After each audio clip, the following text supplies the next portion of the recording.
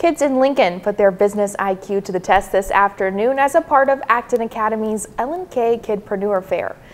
Young business owners say they got a lot out of the experience. Well, it's really cool. I've never done this before. The biggest thing that I've learned is pretty much just having fun. Learn how to talk with people and start conversations and to make people want to come to your business. Yeah, more than 50 kid entrepreneurs participated in the mini marketplace, with hundreds of patrons in attendance shopping at the various stores. Some say they could see themselves doing this down the road. The biggest benefit, I think, is just the confidence of doing something like this. When I grow up, I either want to start a business like this or something, or become a real estate agent. I like to dance a lot, but I like to sell candles too.